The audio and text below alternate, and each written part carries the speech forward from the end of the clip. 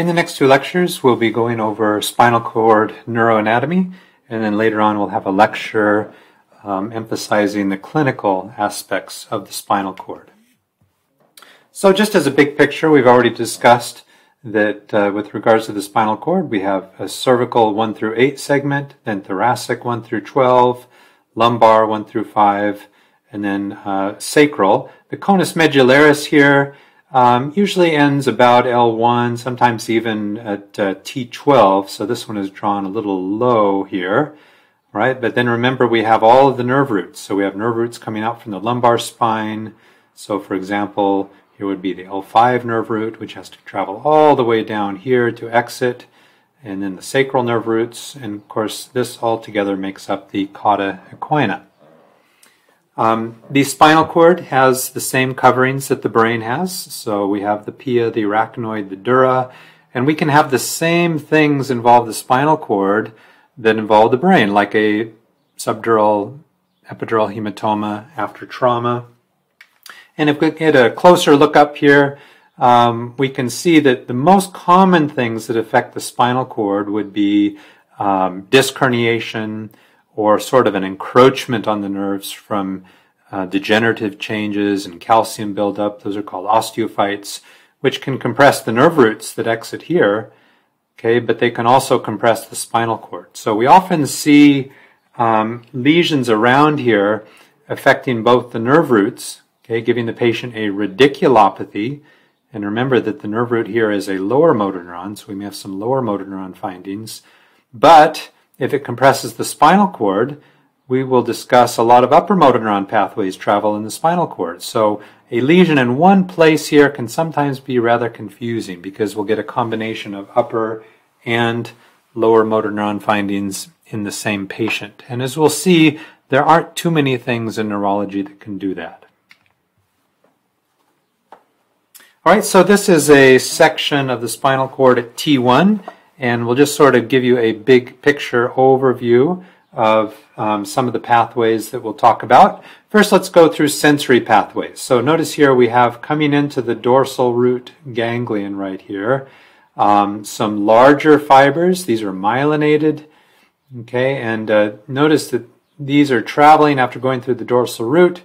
They're going up through the posterior column. So we have the posterior, or sometimes called the dorsal columns. And so we have a medial portion called the fasciculus gracilis, a lateral portion called the fasciculus cuneatus. And these, the fibers in the posterior columns convey largely vibration and proprioception. All right, so notice these come in without synapsing and they just head right on up to the brain. And the columnar arrangement, again, this is a drawing at T1. So notice as the fibers enter, they come in on this aspect here. So the sacral fibers are lateral, and then they get laid down to lumbar, thoracic, and if we had a section of the cervical cord here, we would see cervical fibers coming out here laterally. All right, the pain and temperature fibers come in through small, relatively unmyelinated fibers, and notice here we have a synapse at the largely the substantia gelatinosa in the dorsal horn. We'll discuss that later. And notice the difference here is these fibers cross over and then ascend here in this pathway, the spinothalamic tract. Now notice here we have exactly the opposite columnar arrangement. Here we have the thoracic fibers more medial and the lumbar and sacral fibers more lateral. Okay, and so again, if we were to have a cervical cord drawing, we would see the cervical fibers entering here more medially. This does have some clinical applications, understanding the columnar arrangement, as we'll see later. All right, so those are the two main ascending sensory pathways. We have a large pathway here, and this is the lateral corticospinal tract. Okay, and notice it has the same columnar arrangement as the spinothalamic tract, okay, with the thoracic and cervical fibers here medial, and then lumbar and sacral fibers being lateral. So this is our when we talk about upper motor neuron findings and all of that, this is the pathway we'll usually refer to. This is our most dominant upper motor neuron pathway for lesion localization. Now out here laterally we have two pathways that are headed up to the cerebellum. As the name indicates, they are spinocerebellar tracts. So they're going from the spinal cord up to the cerebellum. And so here we have a dorsal and a ventral spinocerebellar tract. We'll explain those later. Notice also that anterior horn cells are located right here in the ventral horn of the spinal cord. And so it is kind of interesting here in the brain. We discussed how the cortical neurons are located out around peripherally. The white matter pathways are deeper. Here we have all these neurons here in the center and the pathways that travel out around the periphery. So the anterior horn cells, sometimes called alpha motor neurons, these are the lower motor neurons. Okay, and so the nerve roots come from each of these anterior horn cells. Okay, the other nucleus we see here is Clark's nucleus. Clark's nucleus, for now, just associated with the dorsal spinocerebellar tract. We'll explain how that works later. Okay, but this is essentially a relay nucleus for the dorsal spinocerebellar tract, and we're mainly just going to see this in the thoracic cord sections. All right, so when you're looking at just sections of the spinal cord, you want to have a big picture idea, what level am I looking at? And so what do you notice here as a difference between these two sections? Well, maybe the most obvious is look at all the neurons here in this section. These are all anterior horn cells compared to over here where we have relatively few. So why would we need more anterior horn cells? Well, there must be a lot of muscles supplied at this level. And so this is C8 of the spinal cord, and C8 supplies so many muscles, especially down in and near the hand. So we need lots of anterior horn cells. This is T6 of the spinal cord. Very few anterior horn cells because what muscles are supplied at T6? You've just got some intercostal muscles. We don't need a lot of anterior horn cells. So that is one of the most obvious things. If we're looking at a section, we can usually identify the thoracic cord because of this small number of lower motor neurons. Now there are two nuclear groups that we see mainly in the thoracic cord, sometimes down to L1 or L2. Okay, one of them we've already discussed here is Clark's nucleus, which is right there. Okay, this is the only nucleus I would ask you to identify right here. So that's Clark's nucleus, and remember we associate this with the pathway out here, the dorsal spinocerebellar tract. The other thing that's unique in the thoracic cord is we have this little jetting out right here nucleus. This is the intermediolateral cell column. Okay, and these are the preganglionic sympathetics. Okay, remember parasympathetics, we call them craniosacral. They exit with cranial nerves and they exit in the sacral spinal cord. The sympathetic preganglionic neurons come out mainly from the thoracic cord, and again sometimes down to T1 or down to L1 or L2. So first let's go through the descending upper motor neuron pathways. So we'll discuss the lateral motor system first, and two pathways, the lateral cortical spinal tract and the rubrospinal tract. So first, the lateral cortical spinal tract. Probably no pathway we will talk about in this course more than the cortical spinal tract. So it's located right here. Okay, and this supplies anterior horn cells throughout the entire length of the spinal cord, but you can see half of the fibers synapse on the cervical spinal cord, more than the thoracic and lumbosacral. So that means that the cortical spinal tract is more invested in the upper extremity, and its strongest action is actually fine motor control of the hand. So when you're, typing, writing, playing a musical instrument, the cortical spinal tract would be very much involved in that. And again, remember the columnar arrangement. We have the sacral and lumbar fibers laterally, and then thoracic and cervical fibers medially. So here's a big picture again of the cortical spinal tract. We've been over this already, but this couldn't be emphasized too much from my perspective. So we have the neurons here from the precentral gyrus traveling down as the cortical spinal tract. Okay, and remember they cross right at the junction here between the medulla and the spinal cord as the pyramidal decussation. And then they descend on the opposite side of the spinal cord. Again, it's cortical spinal tract the whole way. Clinically, when you hear neurologists talk about the cortical spinal tract, we're referring to this pathway. Even more technically, it is the lateral cortical spinal tract. Okay, and so it's talking to anterior horn cells, and it does so through a little interneuron here. Okay, this has some more details here. So here is the cortical spinal tract coming from the medial hemisphere. So what part of the brain would that be? That's the paracentral lobule. And so remember that supplies your leg. And so we can follow these fibers down as they go through the posterior limb of the internal capsule, through the cerebral peduncle, through the basis pontis. They cross here at the pyramidal decussation in the medulla.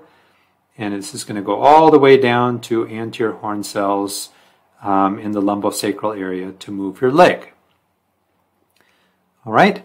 For the arm, this is here in blue, again traveling through the posterior limb, through the cerebral peduncle, through the basis pontis, crossing in the pyramidal decussation, and now supplying anterior horn cells in the cervical cord to move your hand.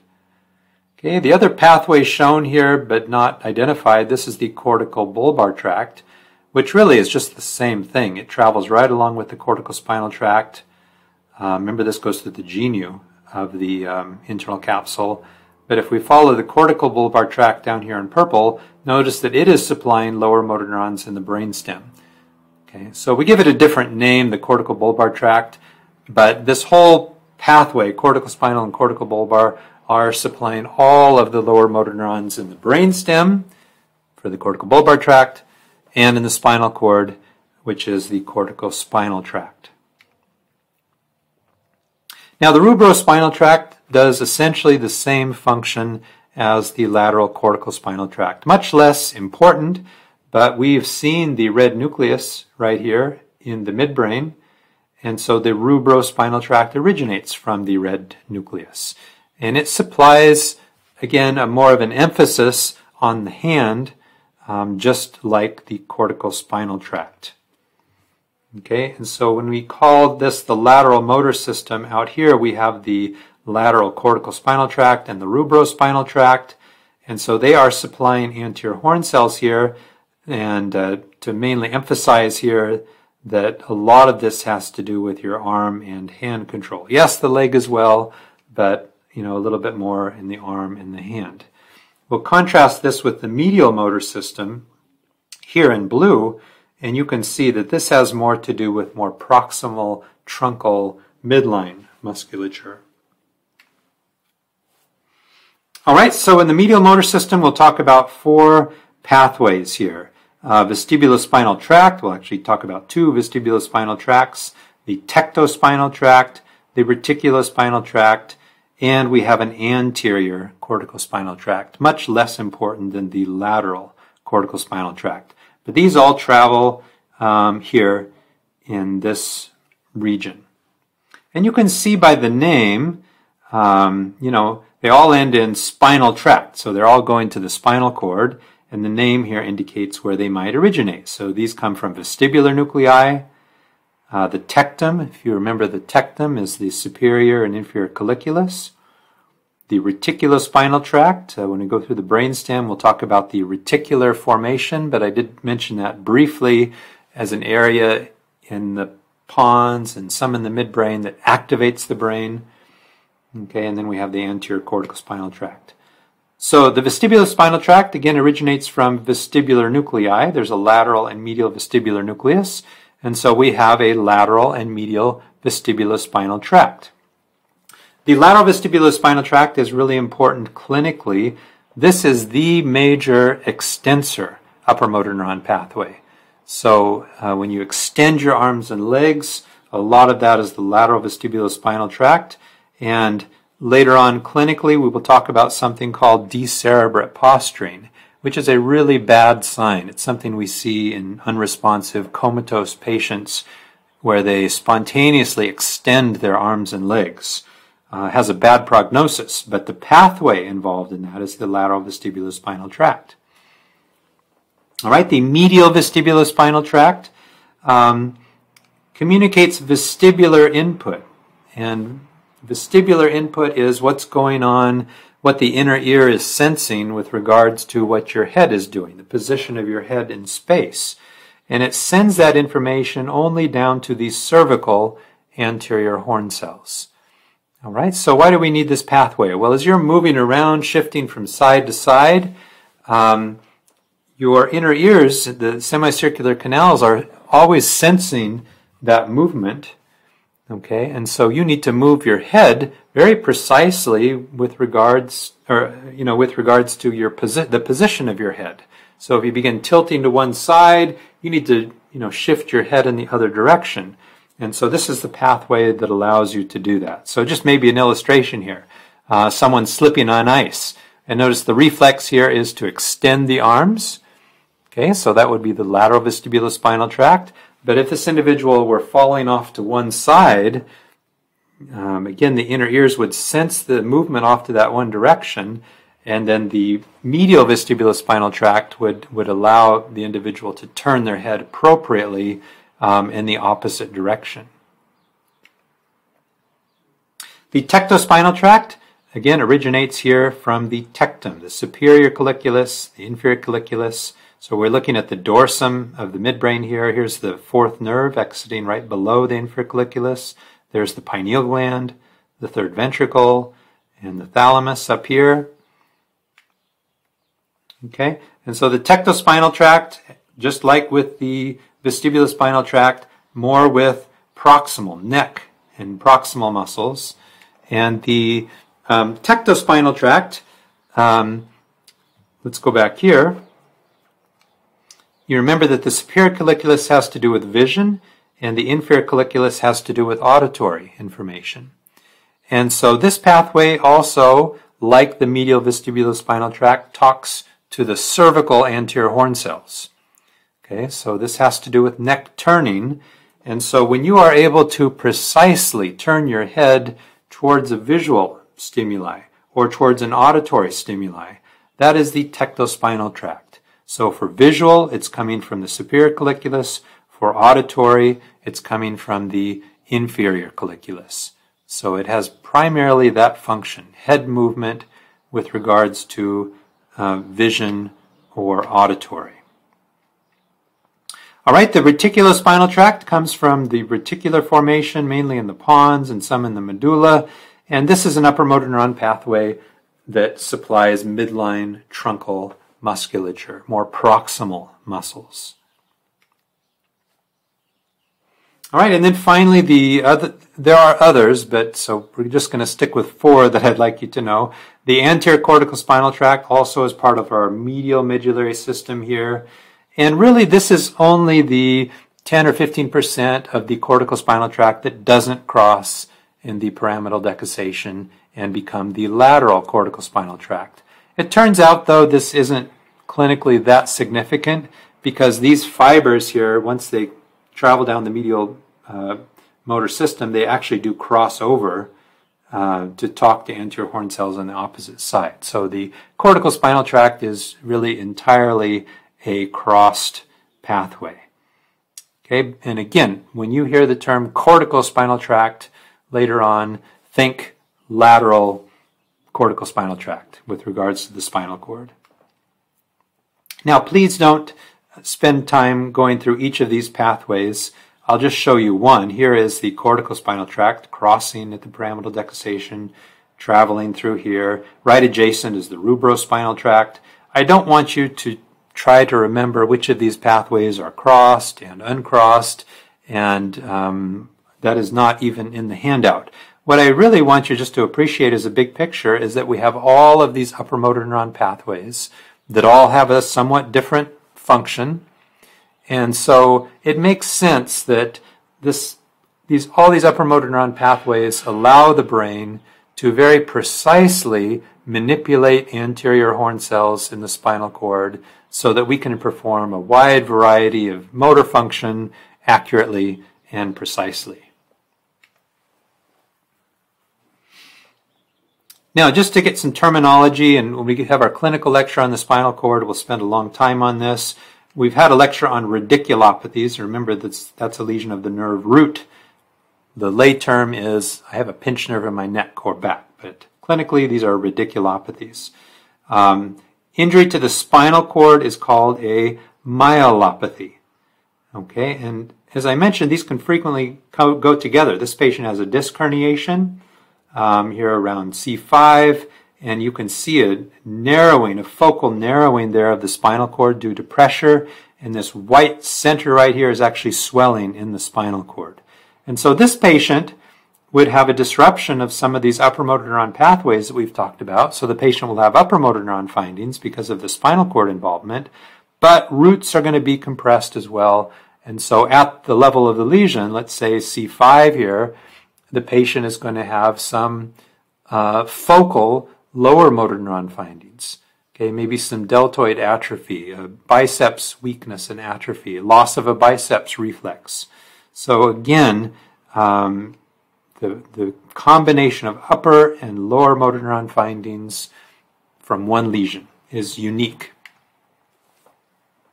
So we've said that the anterior horn cells are located right here. And so remember, this is the lower motor neuron in the spinal cord. Remember what a lower motor neuron is. It's just a neuron that talks directly to muscle. And we've got one neuron, one axon from each neuron here going through roots, plexus, and talking to individual muscles. And so we can have lower motor neuron findings from something happening within the spinal cord itself.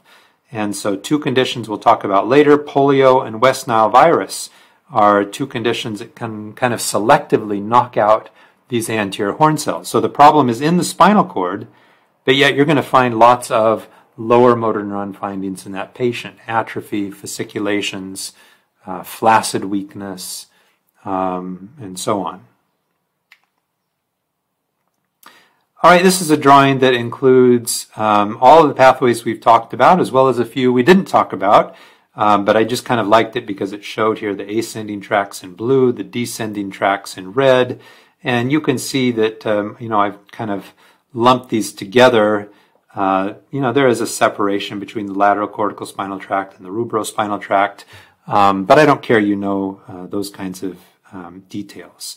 If you just know what is the lateral motor system, what is the medial motor system, we're not going to hair split about, how close they are together, or, are we talking about the medial reticular spinal tract here or the anterior cortical spinal tract here. Just know the whole medial motor system. Now, the ascending pathways are the spinothalamic tract and the dorsal columns, or the posterior columns. And because this pathway continues on in the brain as the medial lemniscus, this is sometimes called the dorsal column medial lemniscal pathway. Spinothalamic tract doesn't change names from the spinal cord all the way up through the brain. All right, so let's first talk about the spinothalamic tract. So these are pain and temperature fibers, again, that come in, they synapse, and they cross over in this area of the spinal cord right here, which is called the ventral white commissure. Commissure is a crossing pathway here, and then it joins with the spinothalamic tract. Okay, so here we can see at T3 these fibers coming in. Now they do ascend for a few segments, okay, right about in this location here. And this little ascending tract, which I'll show you later on, is called Lissauer's tract. And then we have the synapse, and then it crosses in the ventral white commissure, and then it is the spinothalamic tract all the way up to the postcentral gyrus. I emphasized here that it travels through the lateral medulla because when we talk about lateral medullary syndrome later, it's important that you remember that the spinothalamic tract travels in the lateral medulla. And so you can imagine if a patient has a lesion in the lateral medulla, what's going to happen with regards to pain and temperature? Well, they're going to lose pain and temperature sensation in the opposite arm and leg. Okay, from there it goes up. Remember, anything except for smell has to go through a nucleus of the thalamus. So it goes through the ventral posterior lateral nucleus of the thalamus, and then up to the post-central gyrus. Now, in the early 1950s, all of these layers of the spinal cord were subdivided, and they're called rexed lamina, after the name of the individual who named these. And really, I would just like you to know, I think, two rexed lamina. This is substantia gelatinosa right here, and pain and temperature does synapse in layers 1 and 2, but layer 2 is most important. This has to do especially with pain synapsing here in the substantia gelatinosa. Okay, so you can see there are 10 altogether. 10 is around the central, and the anterior horn cells are out here mainly in rexed lamina layer 9. All right, now the dorsal columns, very important the distinction here that the dorsal column pathways, unlike pain and temperature, does not cross in the spinal cord. All right, so the fibers enter here below T6 and ascend, and so these fibers that come in below T6 we call the the fasciculus gracilis. They're going to synapse in the lower medulla as the nucleus gracilis. The fibers that come in above T6 we're going to call the fasciculus cuneatus. These are more lateral. They synapse in the lower medulla as the nucleus cuneatus. Okay, these fibers cross here as the internal arcuate fibers. Okay, so vibration and proprioception, and that's what's in the posterior columns here. These cross in the internal arcuate pathway here in the lower medulla. Remember that pain and temperature crosses down in the spinal cord as the ventral white commissure. Okay, so once these vibration proprioception fibers have crossed, we now call it the medial lemniscus, which, like pain and temperature, also goes through the VPL of the thalamus, and it's also going up to the post-central gyrus along with pain and temperature.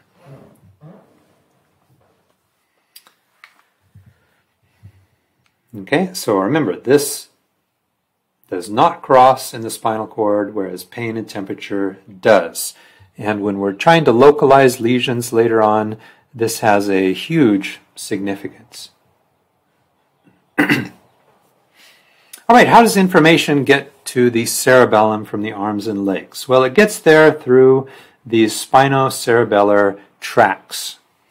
Okay, and so there are two for the lower extremity called the dorsal and ventral spinocerebellar tract, two for the upper extremity called the cuneo and the rostral spinocerebellar tracts. Okay, I've worked very hard to try to cut out things that you need to know that I think are more for a PhD program or something like that. So I will ask you about the dorsal and ventral spinocerebellar tracts. You do not need to know the names of these pathways for the upper extremities. I just didn't want it to be magical, right? So there are two for the legs, two for the arms, but I think you would be much more likely to be asked on a board exam about the dorsal or the ventral. So let's have you know those. All right, so the dorsal spinocerebellar tract, again, this is from the legs. It's headed for the cerebellum, and this takes an unusual route here. Okay, it ends up going up through the posterior columns, right along with the vibration proprioception pathways. Then it synapses here in Clark's nucleus. And once we have the synapse there, it moves out and ascends to the cerebellum as the dorsal spinocerebellar tract. So notice it's lateral, the most lateral portion of the spinal cord here, just lateral to the cortical spinal tract. Okay, the other pathway here is the ventral spinocerebellar tract. When we talk about the cerebellum, I'll explain some of the differences of these two pathways. The general rule for the spinocerebellar tracts is that they do this. They synapse in a nucleus, and then they ascend on the same side. There's no crossing, and then they talk to the cerebellum. Cerebellum needs to know what's going on in your arms and legs. This is how it gets that information. Okay, the ventral spinocerebellar tract is the odd pathway. Okay, so what triggers the information for the spinocerebellar tracts? Well, it's muscle spindles, Golgi tendon organs in your arms and legs. Again, those details we will explain later. And so in the case of the ventral spinocerebellar tract here, we have some maybe contraction of a muscle activates the Golgi tendon organ. Okay, and so that information then goes in, synapses, and so the ventral spinocerebellar tract is different because it crosses in the spinal cord, actually crosses here in the ventral white commissure right along with pain and temperature. It ascends all the way up to the midbrain, and then it crosses over a second time to the cerebellum. So it's unusual in that it crosses twice. So the net result really is that everything in your left arm and leg, for example, talks to the left cerebellum. 3 of the 4 pathways do it without crossing. The ventral spinocerebellar tract crosses twice, but it ends up in the same place. Okay? And so that unique feature of the ventral spinocerebellar tract is worth knowing. Okay, so again, you only need to know about the ones for the legs, the dorsal, and the ventral spinocerebellar tract. And these are below T6, essentially. I do not expect you to know the cuneo or the rostrospinocerebellar tract, but these are for the arms. And so all of this information gets activated by movement in your arms and legs. And any movement is going to activate muscle spindles and Golgi tendon organs. So that is the source of the origin of this output to the spinocerebellar tracts. The 1A fibers are the fastest. 1B fibers are fast, but a little bit slower. So I highlighted here the only relay nucleus that I want you to know, and that is Clark's nucleus for the dorsal spinocerebellar tract. 3 of these 4 pathways get to the cerebellum through the inferior cerebellar peduncle. Okay, when we get to the brainstem, we're going to show you that. We'll talk about it. Okay, the ventral spinocerebellar tract goes through the superior cerebellar peduncle. That connects the midbrain to the cerebellum. Okay, 3 of the 4 do not cross, and again, the ventral spinocerebellar tract is the oddball pathway. It goes through the superior cerebellar peduncle, and it crosses twice. Okay, so again, what do you need to know about this? You need to know the names of these 2 pathways, dorsal and ventral. For the legs, you need to know the Clark's nucleus and relate that to the dorsal spinocerebellar tract. And you need to know that the ventral spinocerebellar tract is unusual because it goes all the way up to the midbrain and gets to the cerebellum through the superior cerebellar peduncle, and it crosses twice. All right, so here is a section of the cervical spinal cord. So the dorsal spinocerebellar tract is way out here. The ventral spinocerebellar tract is in this location. All right, just a word about the autonomic system. In comparison to the somatic motor system, and by that I mean voluntary movement, like coming from anterior horn cells, there's no ganglion in between the anterior horn cell and its supply of the muscles. But of course, the sympathetic system has these preganglionic ganglia, prevertebral ganglia, the sympathetic chain ganglia in between. And the main thing I just want to emphasize now, because we have a whole lecture on the autonomic nervous system, is that the sympathetics come from this intramediolateral cell column, which is mainly thoracic cord or extending down to L1, L2. So if you're asked to identify this, it's sympathetics. Parasympathetics come out from the sacral spinal cord. Okay, and when we talk about control of the bladder, it'll be important that we are able to contrast here the sympathetics in the thoracic cord and the parasympathetics down in the sacral spinal cord. All right, let's talk about muscle spindles. Embedded within muscles in your arms and legs are these muscle spindles. They have contractile elements themselves, and so they are called intrafusal muscle fibers. The bulk of the muscle, when you think about a muscle like the biceps, that whole muscle is the extrafusal muscle fibers. These much smaller fibers here are the intrafusal muscle fibers, equivalent with muscle spindles.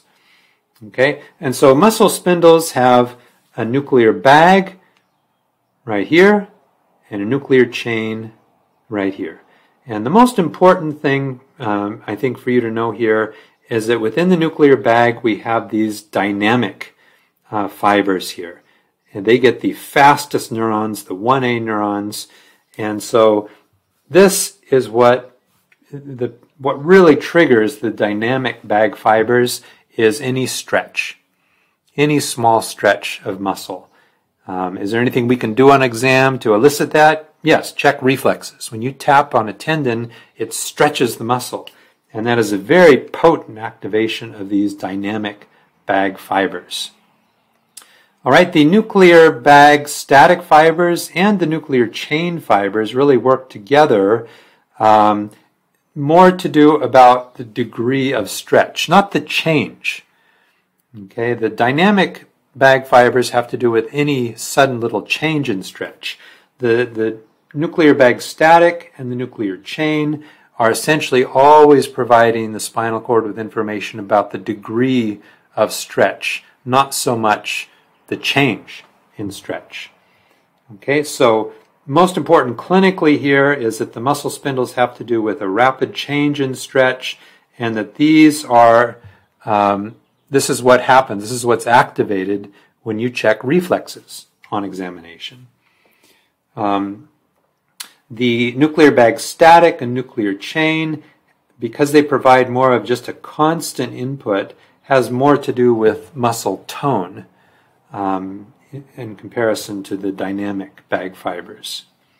Okay, so again, don't forget, when we check reflexes, these are usually called deep tendon reflexes. They're really better called muscle stretch reflexes. Okay, when you check the biceps reflex, for example, you are activating the dynamic nuclear bag fibers and the fast nerves, 1A sensory nerve fibers.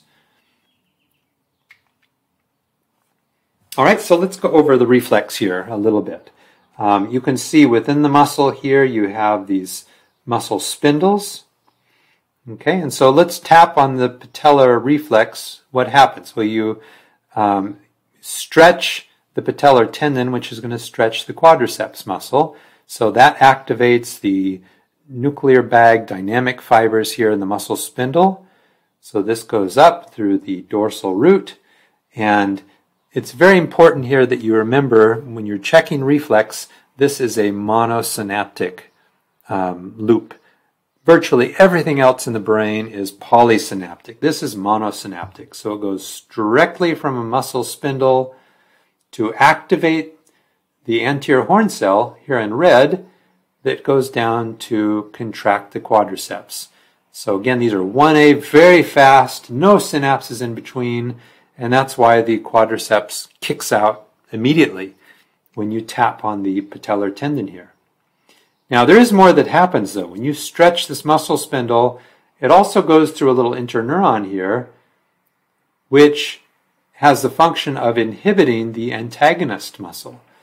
Okay, so actually, we not only activate the quadriceps, but you inactivate the hamstrings, the antagonist muscle. Okay, so this is what happens with every reflex that we can check. We have a monosynaptic directly back to the muscle and a polysynaptic that inhibits the antagonist muscle.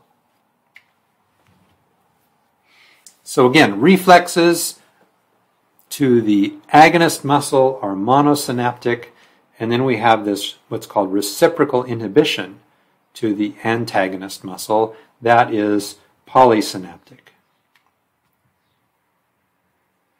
All right, so again, there are contractile elements here within these muscle spindles. And so that is important because these gamma motor neurons, okay, these are located in the spinal cord, right adjacent to the anterior horn cells. They're in the ventral horn.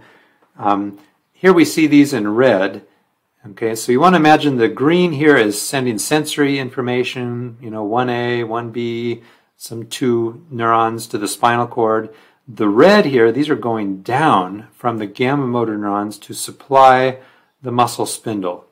All right, and these gamma motor neurons are very important because they are constantly working to keep the muscle spindle tight, appropriately tight, so that it's always going to be very responsive to stretch with regards to whatever you're doing. Even if the muscle is contracted, if you're lifting weights or something, you still want that muscle to be very responsive to stretch.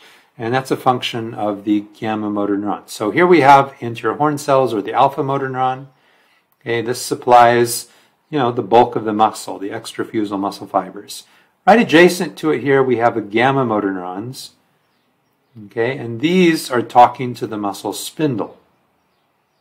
Okay, and of course, we've discussed the corticospinal tract and other upper motor neuron pathways that activate the anterior horn cells, or the alpha motor neurons. Well, we also have upper motor neuron pathways that regulate the gamma motor neurons. And so let's show this picture to illustrate why gamma motor neurons are important.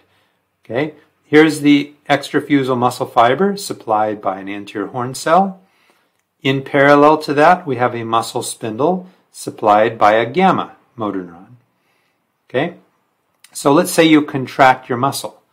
This middle section here is almost kind of a theoretical illustration to help you understand. So you contract the muscle. Now, the lines here indicate an action potential coming from the anterior horn cell to contract the muscle. Now, if we did not have gamma motor neurons, then what would happen here is when you contract the muscle spindle gets kind of squashed.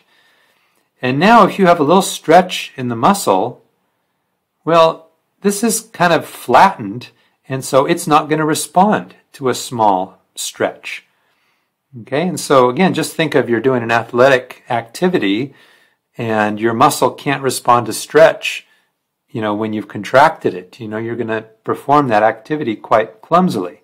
So what happens here is when you contract the muscle, in parallel with that, the gamma motor neurons stimulate the muscle spindle to keep it tight.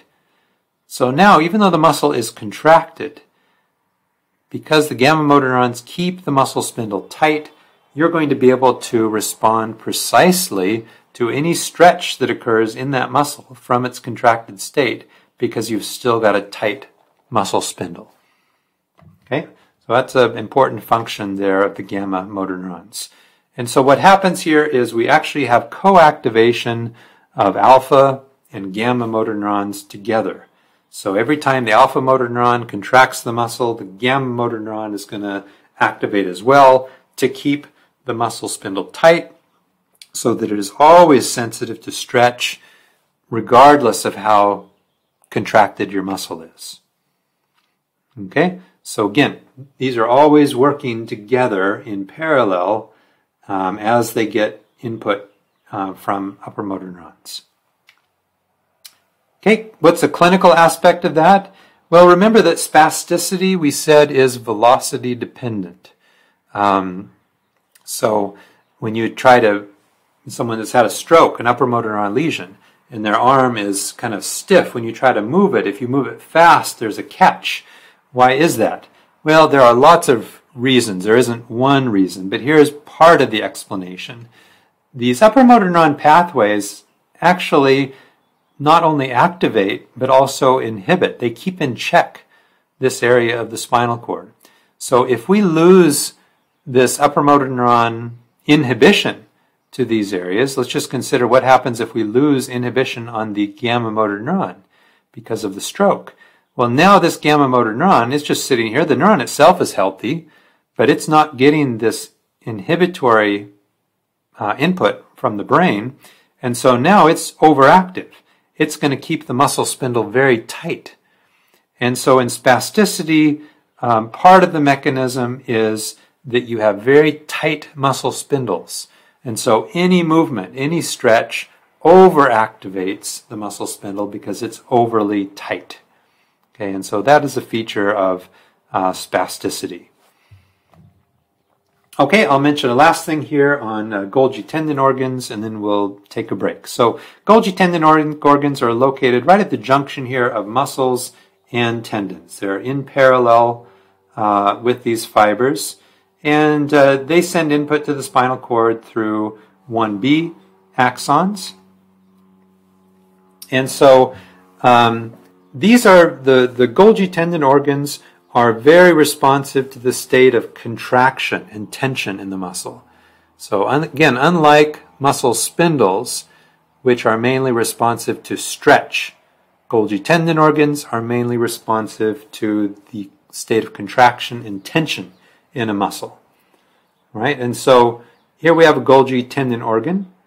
Okay, here's the biceps muscle. And so if we just follow, here is an anterior horn cell supplying the biceps and an anterior horn cell supplying the triceps muscle. And so when the muscle is contracted, okay, so again, the Golgi tendon organ is sensing that state of contraction. Notice that this actually goes up.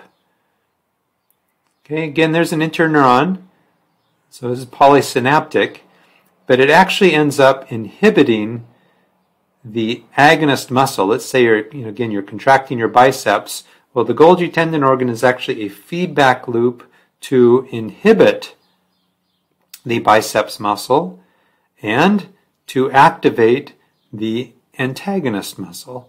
And that might seem counterintuitive. Why are we trying to inactivate the muscle if we are flexing the biceps? And so here we need to kind of imagine all of these upper motor neuron pathways that are talking. It's like the hands on a keyboard. It's manipulating everything in the spinal cord to facilitate coordinated movement. And so why would you need that? Well, at very small levels of force, let's just say you're writing with a pen right now, or doing something like that. We are always activating agonists and antagonists simultaneously. Okay, it's not all or nothing very often. So at small levels of force, Golgi tendon organs are important for appropriately increasing or decreasing inhibition of anterior horn cells so that a steady degree of force is maintained. Okay, and so I was thinking of a procedure that I do. I inject Botox for patients that have blepharospasm and where their eyes involuntarily close. And so we inject several muscles, but we often need to inject right here on the eyelid.